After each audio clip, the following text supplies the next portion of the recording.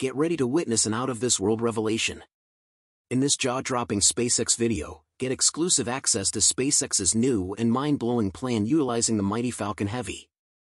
Brace yourself for a fascinating and exhilarating voyage as this groundbreaking project has the potential to redefine everything we thought we knew about space travel. Discover mind-boggling engineering, stunning visuals, and unparalleled ambition as SpaceX pushes the limits of innovation with Falcon Heavy. Strap in and prepare for an adrenaline-fueled journey through the captivating realm of cutting-edge space exploration. Falcon Heavy is ready to take you places you never imagined.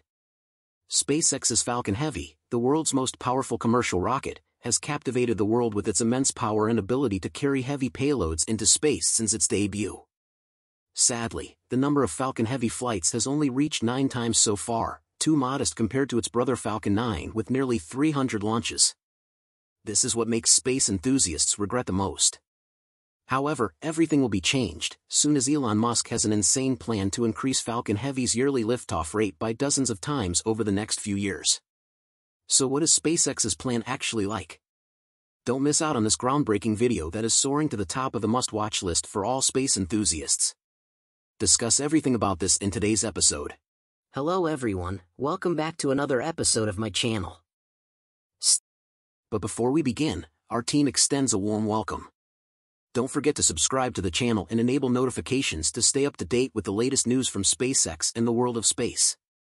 Back on April 24th, the United States Space Force revealed interesting news that Elon Musk's SpaceX had been approved to lease a second rocket launch complex at a military base in California, helping the space company prepare for its 5th launch site in the United States. Under the lease, SpaceX will launch its workhorse Falcon rocket from Space Launch Complex 6 or SLC 6 at Vandenberg Space Force Base, a military launch site north of Los Angeles, where the space company operates another launch pad, SLC-4. Besides that, it has 2 others in Florida and its private Starbase site in South Texas. All Falcon Heavy launches have been conducted from NASA's Kennedy Space Center in Florida. SpaceX also has a launch pad at the Cape Canaveral Space Force Station in Florida and 4 Starship flights at Starbase in South Texas. Here's one of the most iconic launch sites in the world, but SLC-6 history was filled with cancellations. SLC-6 was originally developed during the 1960s to support the Titan III launches of the United States Air Force's Manned Orbiting Laboratory or MOL. 2 military astronauts would have spent 30 days in space conducting reconnaissance operations. The United States government canceled MOL in June 1969 without any crewed flights, cost overruns, scheduled delays, and improvements in uncrewed reconnaissance satellites rendered the program redundant. SLC-6 was repurposed during the 1980s to support military polar orbit launches of NASA's Space Shuttle. The United States Air Force scrapped those plans in 1989 following the loss of the Space Shuttle Challenger and her 7-member crew in 1986. A decision was made to revert to launching military payloads on expendable rockets. However, that doesn't mean there are no achievements here. Lockheed Martin conducted 4 launches of its Athena-1 and Athena-2 rockets for SLC-6 during the 1990s. The boosters compiled a record of 2 successes and 2 failures. ULA has conducted 10 Delta IV launches from SLC-6 since June 2006. All flights were successful.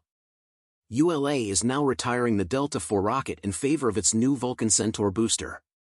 There are 2 additional Delta IV launches carrying National Reconnaissance Office satellites scheduled for this year in 2024.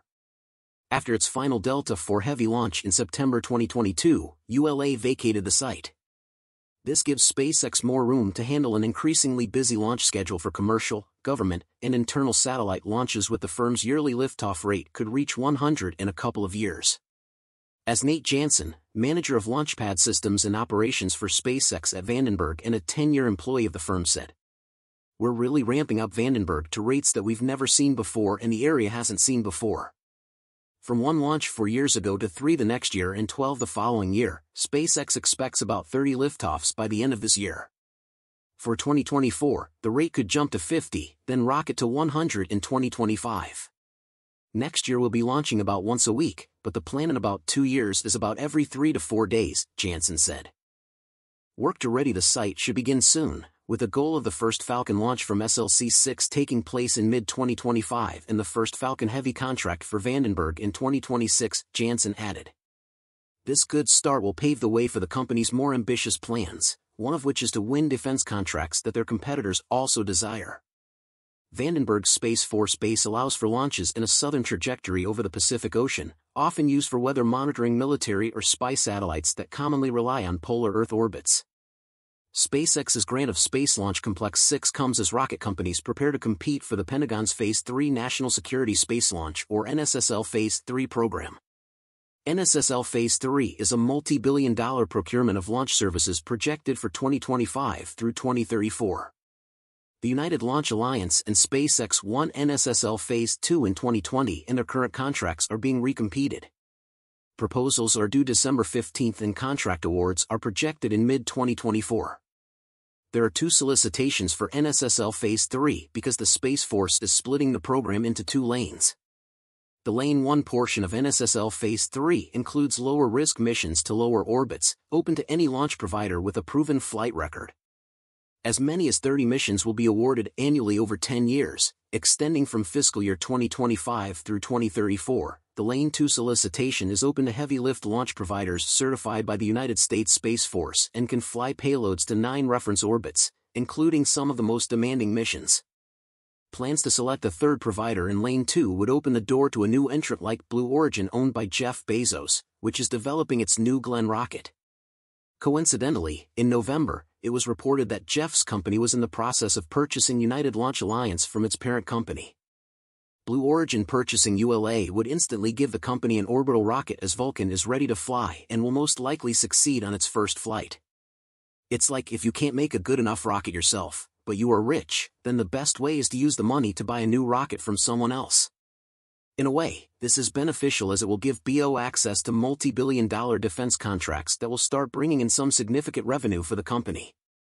Especially both BO and ULA are already so closely connected with their before contract. Bezos is also connected through Amazon as both Vulcan and the Atlas V have contracts to launch Kuiper satellites for the online retailer. However, the Space Force may decide only to award 2 contracts if the government determines there are less than 3 awardable offers, said the final RFP. Lane 2 providers must demonstrate a capability to perform at least 8 national security missions annually. The decision to award less than 3 contracts will be made at contract award next year, said the Space Systems Command. To win a Lane 2 contract, the command said, an offeror must have a credible plan to obtain certification by 1 October 2026, among other things. If a launch provider is awarded a Lane 2 contract but does not complete their certification, including certification flights and non-recurring design validation work, by 1 October of each order year, then the government will not assign any missions to that launch provider for that order year.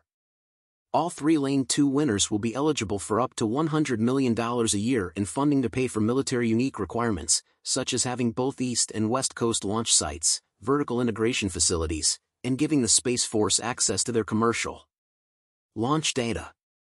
Discussing the final result of the contract, some predict that the magic sauce here is the guarantee that ULA and BO will not be the 2 winners to the exclusion of SpaceX, purely because ULA and BO use the same engines.